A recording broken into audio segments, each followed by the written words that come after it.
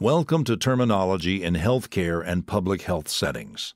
Understanding Medical Words. This is Lecture B, Prefixes and Suffixes. In this second lecture of Understanding Medical Words, we will cover prefixes, suffixes, word building, and singular and plural endings.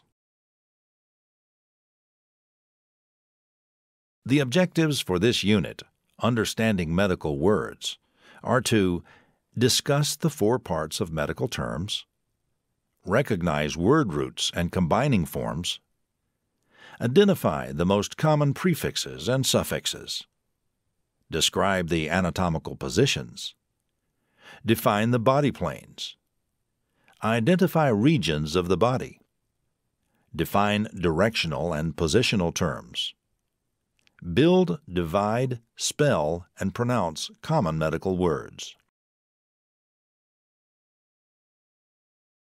A prefix is added to the beginning of a term. The prefix may provide additional meaning, such as the location of an organ, the number of parts, or the time or frequency.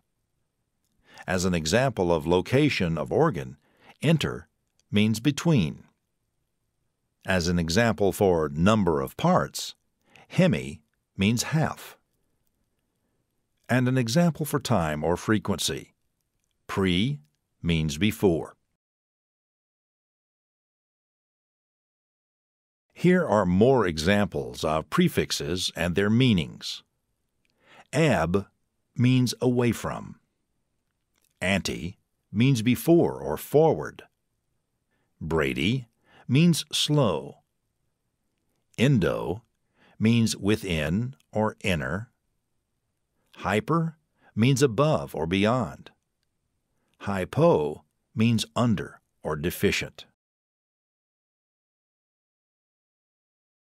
Here are more examples of prefixes and their meanings. Infra means beneath or below. Inter means among or between. Macro means large. Micro means small. Peri means around. Post means after or behind. Pre means before or in front of. Here are our final examples of prefixes and their meanings. Retro means backward or behind. Sub means below or under. Super means above or excess. Tachy means fast. Trans means across or through. Ultra means beyond or excess. Memorizing this list of prefixes will be extremely helpful to you as you proceed with your study of medical terminology. Now, let's move on to our study of the suffix. A suffix is attached to the end of a term. The suffix may provide additional meaning about the condition, disease, or procedure, such as condition, algia means pain. Disease, itis, means inflammation. Procedure, ectomy, means removal of. All medical terms must have a suffix. This is the only mandatory word part. Here are more examples of suffixes and their meanings. Algia means pain. Size means cut. Dynia means pain or swelling. Ectasis means dilatation. Itis means inflammation. Logi means the study of. Lysis means destruction. And here are a few more examples of suffixes and their meanings.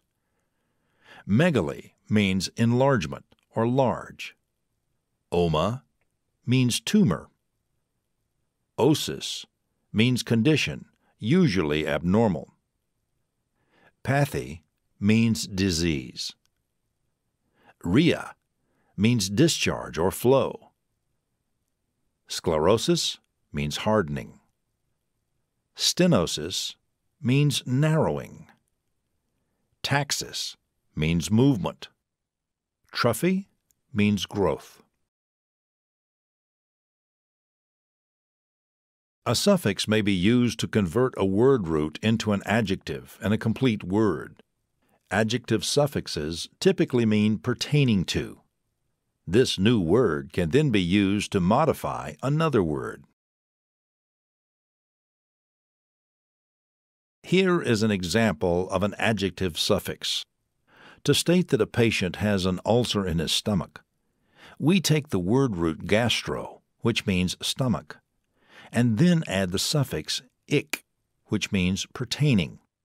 When we combine the parts, we drop the o because we don't use the two vowels together. We therefore get gastric, or pertaining to the stomach. So a gastric ulcer is an ulcer that is found in the stomach.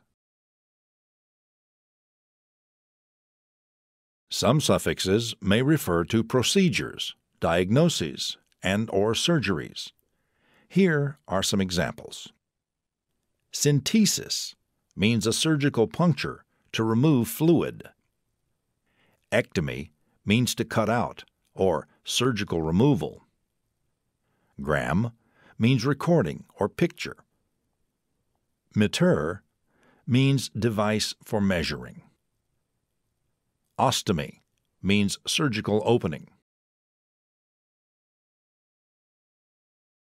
Some more examples include otomy means cutting into.